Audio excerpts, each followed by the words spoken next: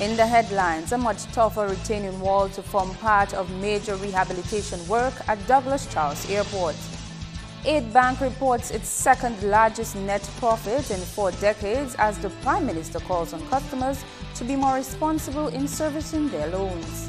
And credit union members whose loan repayment was affected by Erica may have to renegotiate as a 6-month grace period has come to an end. I am Lorraine Graham Carter with the Channel 5 News. Details after this.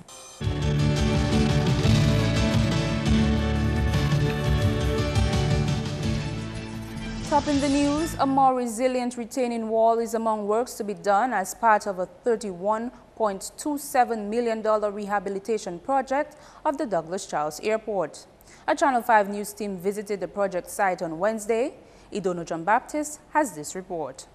For the past 2 months, French company NewsWed23rdMarch2k16 has been engaged in rehabilitation works at the Douglas Charles Airport.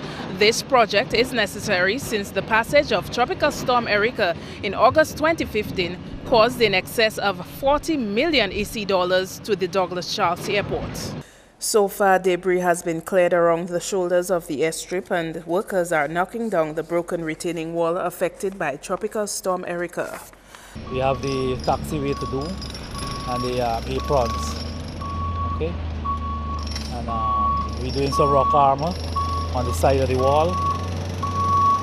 And that's basically what we're doing now. Essentially, what have you been contracted to do? We contracted to the river wall, the bridge, the taxiway, and the apron, and the drainage.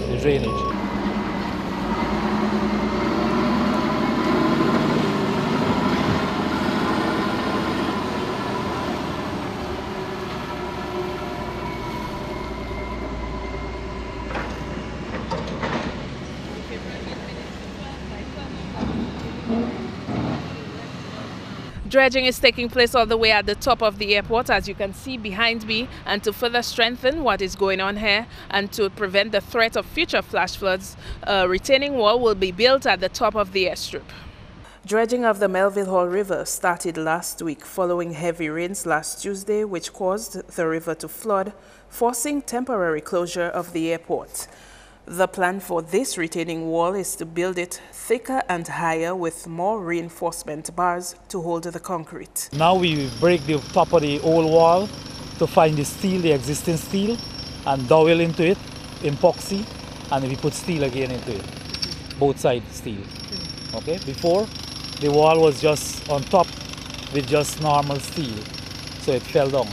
But it's not this company that built it, it was the company before. So how thick will this wall be? 300 thickness, 300 by a meter high, 100 millimeter higher than the previous wall. What about the dredging though? Can you say how long that will go on for? Well, for the whole month, and maybe this month and maybe next month, because we have to dredge from the bridge coming right down to that airport, the end of the airport. We'll do a rock armor right through against the wall, to prevent the water from coming up, to prevent the flooding at the airport. What you see here is equipment NewsWed23rdMarch2k16 will be using for the project. And around this area served as the apron for Amerijet aircraft. However, since the taxiway and apron have been damaged by the storm's impact, Amerijet service to the island is interrupted. The apron is the area of an airport where aircraft are packed, unloaded, or loaded, refueled, or boarded. Safety officer at the airport, Dayton Baptiste, has asked the traveling public to be patient as he says work continues to ensure things are back to normal. My role as the safety officer here is to make sure that things are in place so that we could have a safe passage to the travelers that traveling anywhere around this world.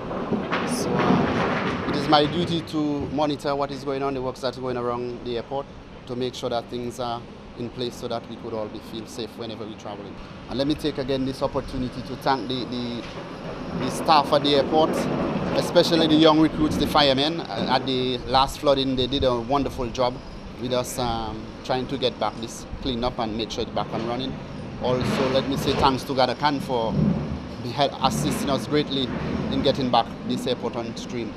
While government has given June month-end as its completion date, the contracted company is actually eyeing May as its deadline. Idono Jean-Baptiste, Channel 5 News.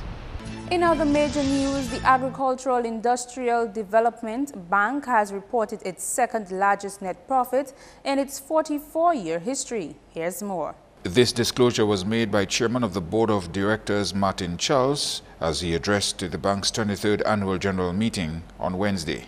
I am especially delighted this morning to report that net profit for the financial year was 2.69 million, which was 3.08% lesser than the restated 2.78 million net profit recorded in 2014. This is the bank's second largest profit after restated figure for the financial year ending June 30th, 2014, which was the largest in the bank's 44-year history. Charles says the bank foresees more challenges in the near future. Despite the challenging external environment, the bank's performance was satisfactory. While we are reporting a relatively good year, the future outlook is less encouraging, threatened by some loans that sit on the horizon of non-performing that will make our task as a bank more difficult. The most urgent challenge faced by the bank at present is liquidity. Too much liquidity is an indication of a lack of bankable projects, and too little implies that additional sources of liquidity are required. Charles was delivering the institution's financial report for the period 1st July 2014 to 30th June 2015. In related news, Dominicans have been called upon to be responsible in servicing their loans. The word of advice came from the Prime Minister and Minister for Finance as he addressed the 8 Bank's 23rd Annual General Meeting on Wednesday. That we must respect our legal agreements.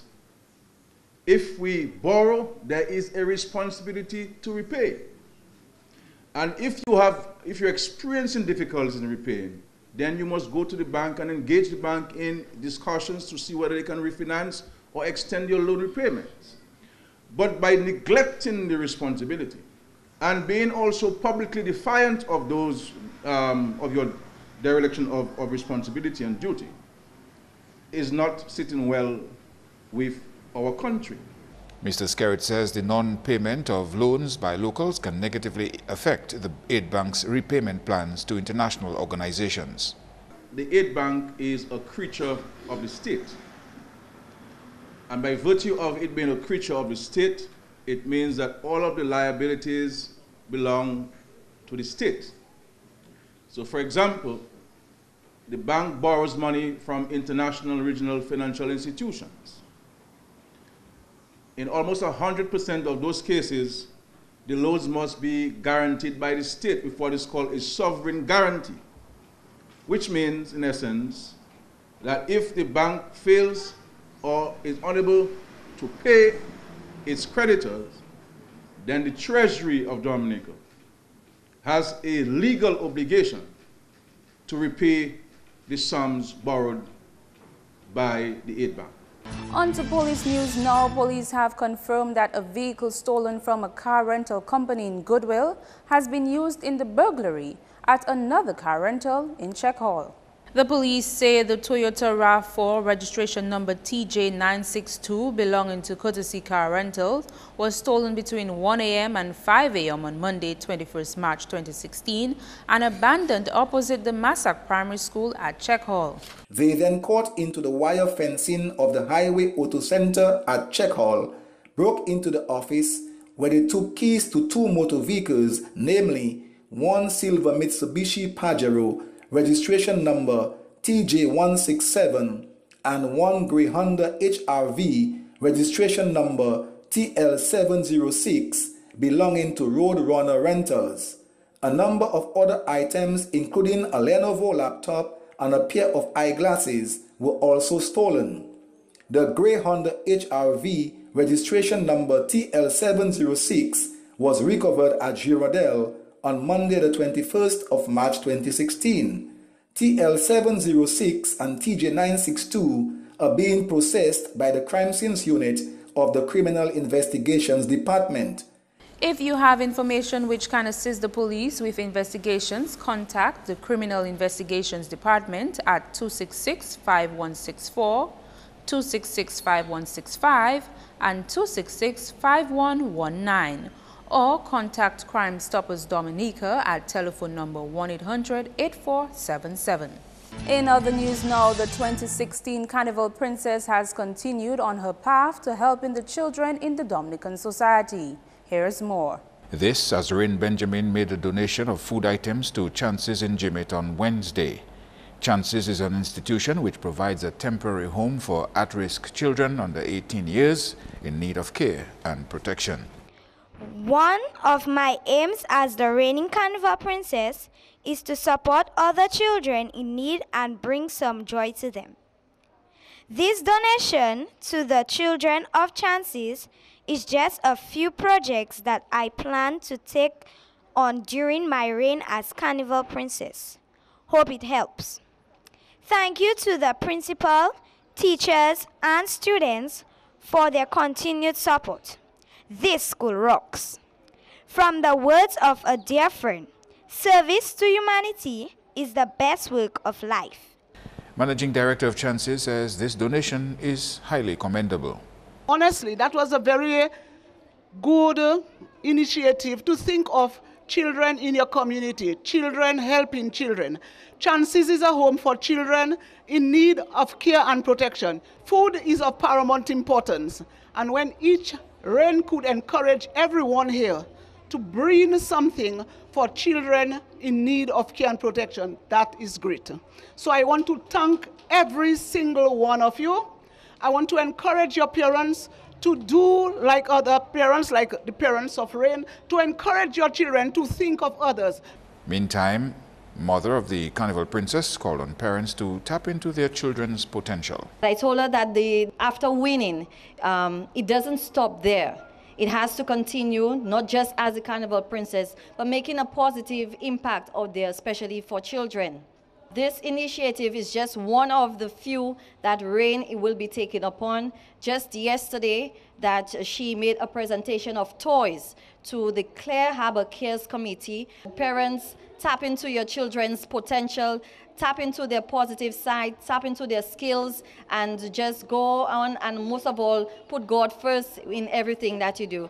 You were watching Channel 5 News. Coming up, more police news, chit-chat on Mapping 2K4's programming lineup, sports and weather.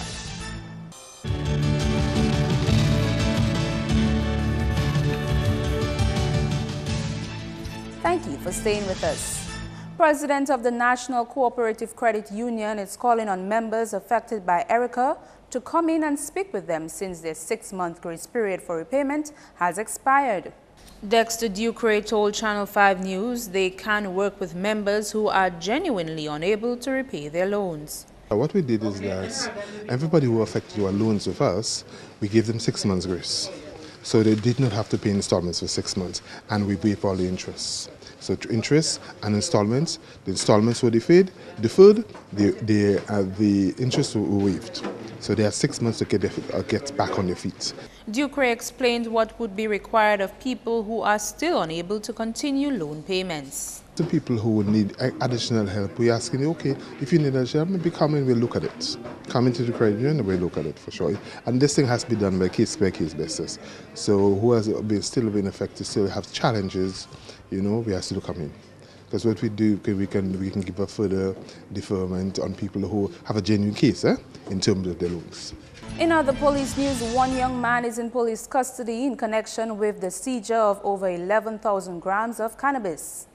21-year-old Staffordson Mitchell of Mount Prosper was arrested and charged on Saturday for possession of 232 grams of cannabis weed. Meanwhile, another significant quantity of cannabis has been seized in the Grand Bay area. The Special Service Unit, Marine Unit, Task Force, and the Drug Squad Unit of the Commonwealth of Dominica Police Force carried out an anti-drug operation in the heights of Grand Bay on Sunday, the 20th of March 2016. 11,350 grams of alleged cannabis weed was seized. No arrests were made. Investigations are ongoing.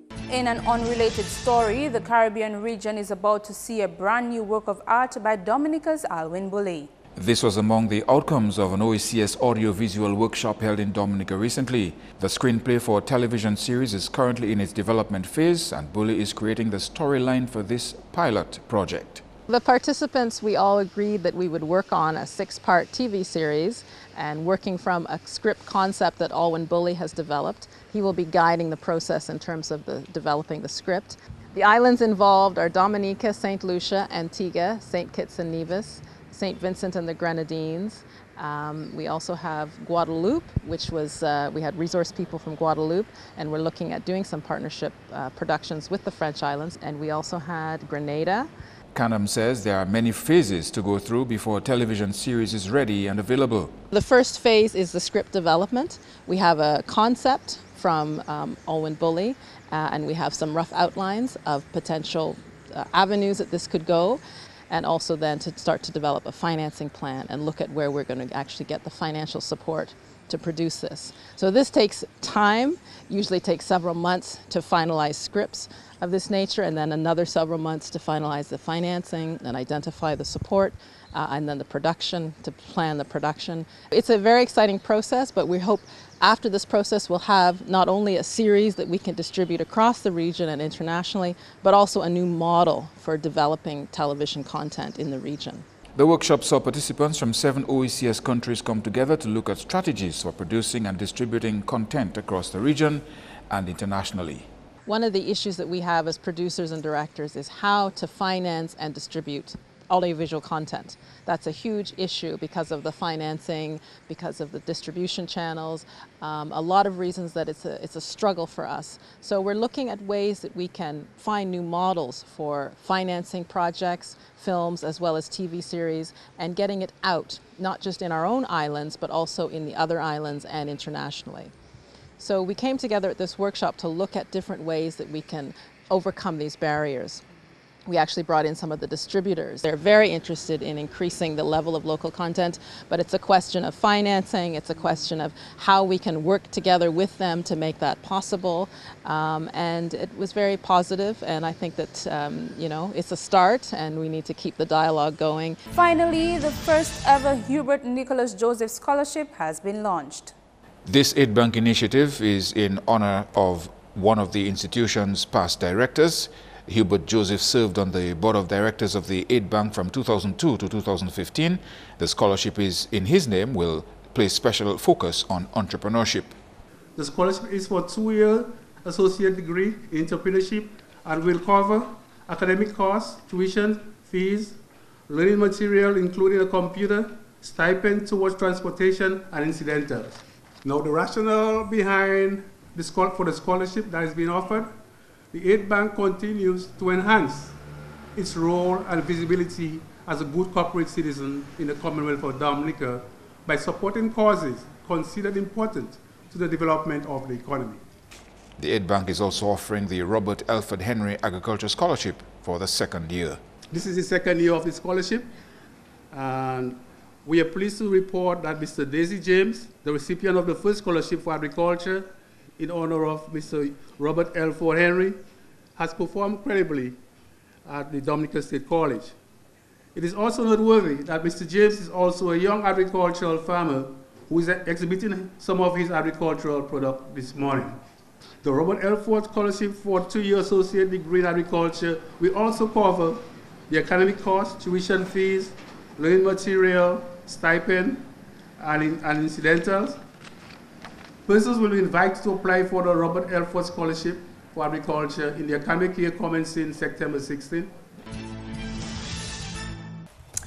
Joining us on Chit Chat is our very own Chantel, who is going to talk to us about our additional channels, 11 additional channels, which will be added or is already added. Yes. On our mapping lineup. Talk to us about that, Chantel. I'm excited, Lorianne, to be here tonight. I'm very excited because less is also more, and more is less at mapping. So we don't have the less is more motto, we have the more is less motto at mapping. Wow. We give you 11 additional channels, and not just any channels, movie channels. So imagine we're going to the supermarket with $100, and we arrive at the supermarket and they give us 11 additional coupons. That's to take home more items. That's what you're shopping at mapping. Wonderful. So tell us what channels we're talking about. HBO, Max, Cinemax, Warner, Sony, AXN, E, and much, much more.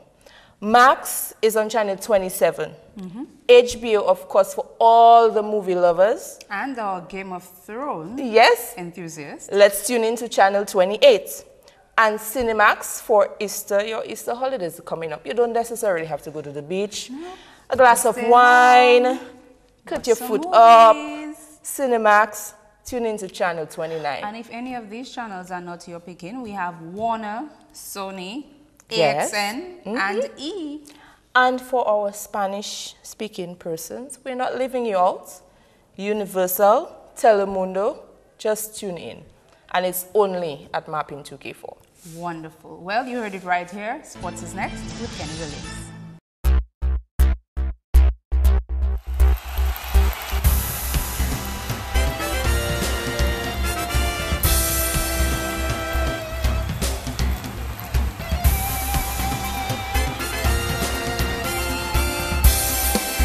Hello everyone, and here are your sports highlights.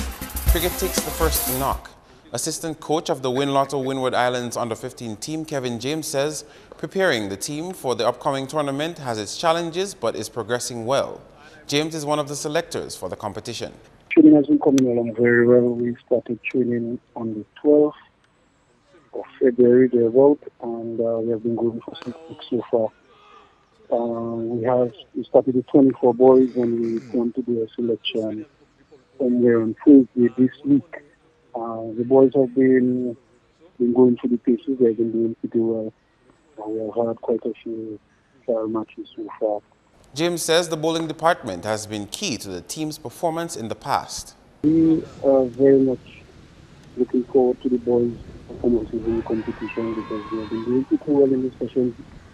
We know that over the years our bowling has been doing very good for us, but we noticed in the trial matches that boys have been scoring quite a bit of runs. We have had a few matches where guys have scored, quite a few guys have scored half centuries. The final trial match to gain selection was held Wednesday, and the full squad is expected to be named by Thursday. 24 boys are vying for the spot on the team. However, 17 will be chosen, including 4 reserves. The sports division oversees the selection process, and the competition is expected to run from April 1 to 10. On the football scene, head coach of the national football team, Shane Marshall, says there were drawbacks re-preparation for the upcoming Caribbean Cup, but is confident that Dominica can take home the win. His comments come ahead of Dominica's game against the BVI on Saturday. I'm not too satisfied with how we have been going up for the past couple of months. Players haven't been showing up for practice as I would want them to. But I still confident, seeing that BVI we're going to play against, I still confident we could pull up a victory against BVI. Well, tonight, as you could see, we have some coaches, from America is here, so we're going to have a little game against them. And we're just going to try to execute our game plan against them this evening. The areas where we were lacking, we're going to see if we can improve on it tonight. And hopefully by game time we'll be ready. Still in sports, the South Dakota University and Mars Sports Academy have partnered to help develop football on island. President of the university, Amy Novak, says she enjoys working with children and believes sports can be a positive outlet for them. We've really enjoyed the opportunity to work with the young people across Dominica this past week, and it's been a pleasure for us to learn from them and hopefully to inspire them to continue to work hard and stay healthy and use sports as a vehicle for meeting friends and making lifelong opportunities available to them. I love working with the young primary school students, and they have a great heart for life and a great passion for life, and I want to continue to inspire them to work hard in their studies, work hard at school, work hard in sports, because sports is a vehicle for people to feel good about themselves and to continue to have positive self-esteem. 12 university and several secondary school students are on island working with the children. Going back to cricket, England registered a 15-run win over Afghanistan in Wednesday's edition of the World T20 Series. Going into bat first, England posted 142 for 7. Moeen Ali scored 41, while James Vince added 22 and David Willey 20. Afghanistan replied with 127 in their fully allotted overs, S. Shafiq 35 and S. Shenwari 22. In the other men's match, Bangladesh put up a good fight in their turn at the crease but were bested by India by 1 run after the last ball was bowled in the 20th over. India took first knock, ending on 146 for 7. Suresh Raina 30, Virat Kohli 24 and Shikhar Dhawan 23 for India. Bangladesh resisted the Indian bowling attack as best as they could, replying with 145 for 9. The Bangladesh batsmen held their own against India as Tamim Iqbal scored the most for his team, registering 35. Meantime, in the women's match, the combined efforts of Trisha Chetty, 35, and Lizelle Lee, 30, helped put South Africa in a comfortable position as their team beat Ireland by 67 runs. South Africa batted first and scored 156 for 5. Ireland women could only make 189 in reply, with no batswoman topping Claire Shillington's 34. In high school games, Dominica State College boys handed down a 47-point hammering to Dominica Grammar School in Tuesday's version of the Sports Division's Under-20 Basketball Championship. Edmund Williams had 22 points, Ethan Boland 13 with 6 rebounds and 4 assists, while Nathan Sebastian chipped in with 6 points, 15 rebounds, 3 steals and 3 assists for Dominica State College. Scoring for DGS, Nell Leatham had 13 points, 10 rebounds and 3 steals, while Joshua Fontaine 16 points and 5 rebounds. Meantime, the semi-finalists have been determined. St. Mary's Academy and Dominica State College are the qualifiers for Zone A. Zone B semi-finalists are Portsmouth Secondary and Northeast Comprehensive. The competition will resume after a week's break on April 6 at the Isaiah Thomas Secondary School grounds between PSS and ITSS. That match is scheduled for 3 in the afternoon. Finally, in sports, Youth Sports Officer Delbert Hazel says the recently concluded NBD Football Championship had seen some improvements over the years. His comments come at the close of the games where St. Mary's Academy was crowned the 2016 champions. This year the league went very well. I must say that the standard of football was a little better than last year. The coaches actually had a little more time to develop their strategies and their plays with their teams. That's all the sports for now. I am Kenny Williams. Join us again next time.